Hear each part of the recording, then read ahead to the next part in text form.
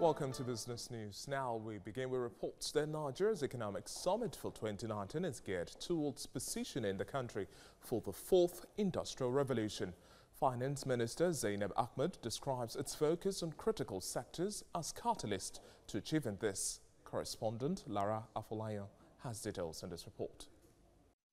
The United Nations predicts Nigeria's population doubling by the year 2050. It also describes inadequacy of jobs as triggers for a demographic growth of young, unemployed and underemployed people.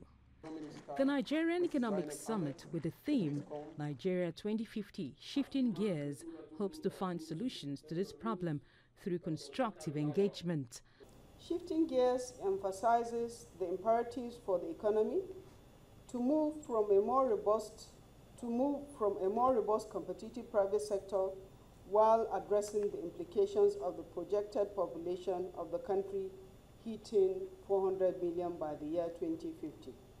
In this regard, it is only a competitive private sector-led economy that will drive the process of growth and ensure economic prosperity for all Nigerians. The Economic Summit has held for 25 years now, and its facilitators believe it has helped shape a number of reforms. The privatization and commercialization of public enterprises was one of the early discussions at the first few summits. The liberalization of the telecommunications sector, and I recall it was probably one of the most heated debates at the second summit, as well as the medium-term plans, such as the National Economic Empowerment and Development Strategy needs in 2003, and the current Economic Recovery and Growth Plan. The fiscal authorities are sure of taking recommendations from the 25th summit a step further. So we'll invite the NESG to present the recommendations of the report to the National Economic Council that has all the governors, to the economics management team that has key ministers that manage the economy, to the Federal Executive Council, and also to relevant committees of the National Assembly.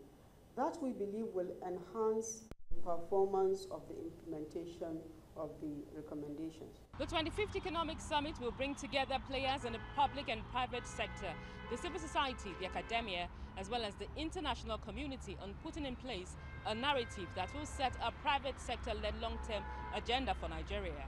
Lara Afolayan, TVC News, Abuja.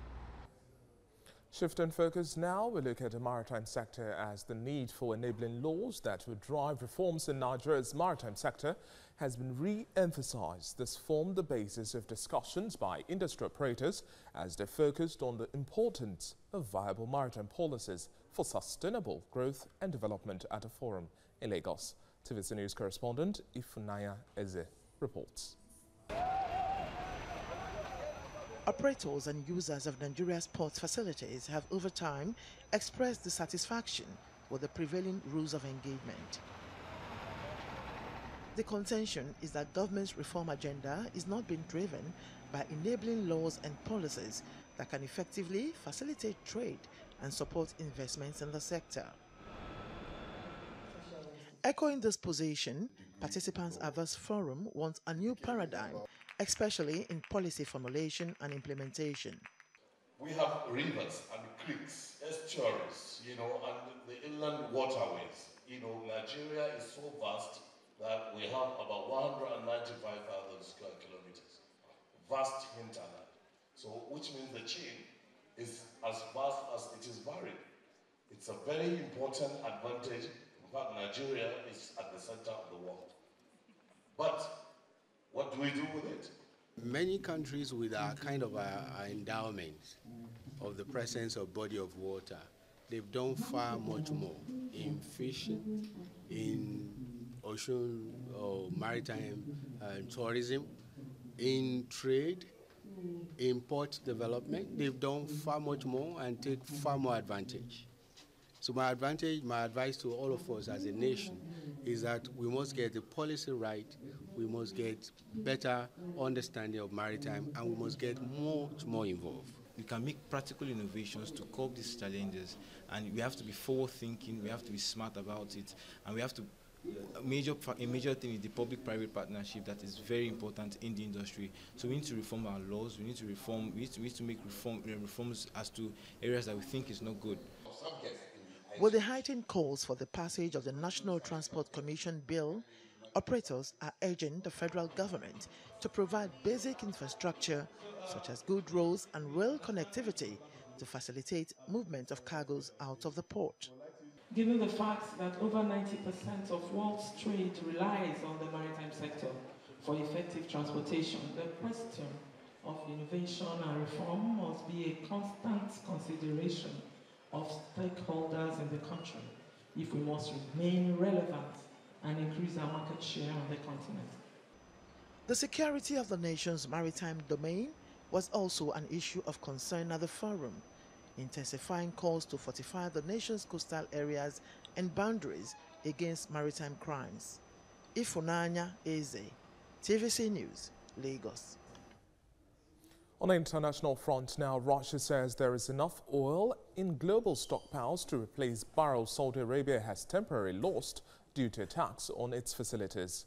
Energy Minister Alexander Novak says the world has enough commercial stockpiles to cover the shortage in the mid-term. Mr. Novak adds that Russia is sticking to its commitment under the global oil production deal, and it was premature to talk about any possibly changes to production levels. Saudi Arabia, the United States and China have hundreds of millions of barrels of oil in strategic storage.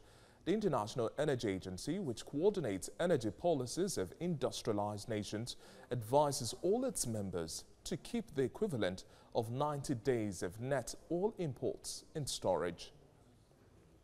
And lastly on the news now, Britain's stock market watchdog London Stock Exchange says overlapping British and European Union share trade and rules would damage markets. Britain is due to leave the EU on October 31 but has yet to agree a divorce settlement with the bloc. Brussels says if there is a no-deal Brexit, investment firms in the bloc must trade euro-denominated shares in the EU. Many are currently heavily traded in London. Financial Conduct Authority CEO Andrew Bailey says extensive preparations for a no-deal Brexit would not mean that all disruptions in the markets can be avoided. And that's it on Business News.